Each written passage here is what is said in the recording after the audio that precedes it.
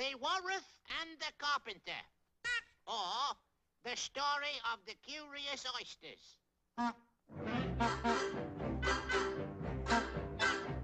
The sun was shining on the sea, shining with all its might. He did his very best to make the billows smooth and bright. This was odd because it was the middle of the night.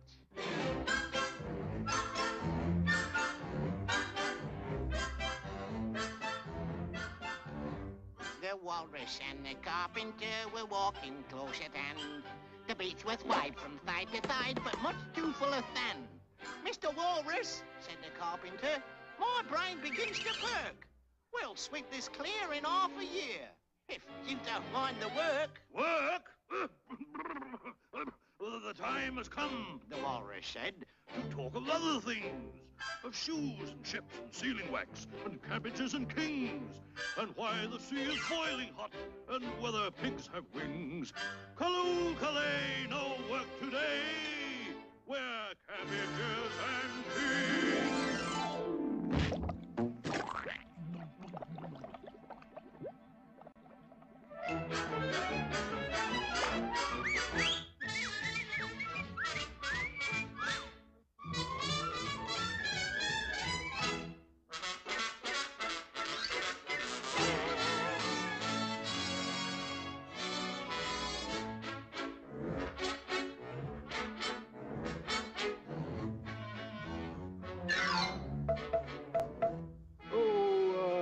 Oysters, come and walk with us. The day is warm and bright. A pleasant walk, a pleasant talk would be a sheer delight. Yes, and should we get hungry on the way, we'll stop and have a bite. But Mother Oyster winked her eye and shook her heavy head. She knew too well this was no time to leave her oyster bed. The sea's nice. Take my advice and stay right here, Mum said. Yes, of course, but, the time has come, my little friends, to talk of other things.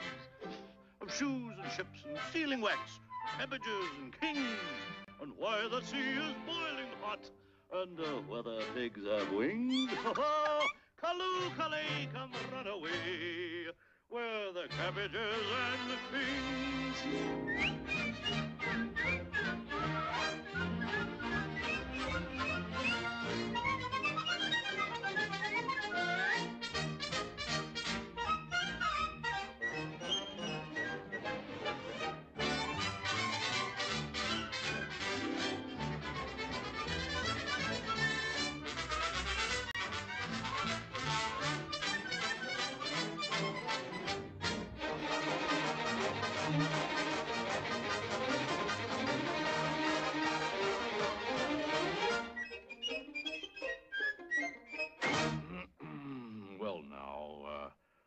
Let me see.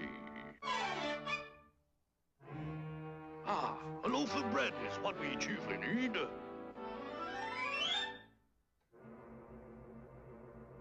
How about some pepper and salt and vinegar, eh? Oh, yes, a splendid idea. Very good indeed. You take it, kid. Now, if you're ready, Oysters dear, we can begin the feed. Feed? Oh, yes. The time has come, my little friends, to talk of food and things. Of peppercorns and mustard seed and other seasonings. We'll mix them all together in a sauce that's fit for kings. Callooh, Calais, we'll eat today like cabbages and kings.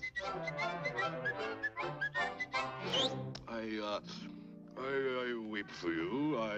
Oh, excuse me. I deeply sympathize. For I've enjoyed your company, much more than you realize. Little oysters, but answer there came none. And this was scarcely odd because they'd been eaten, every one.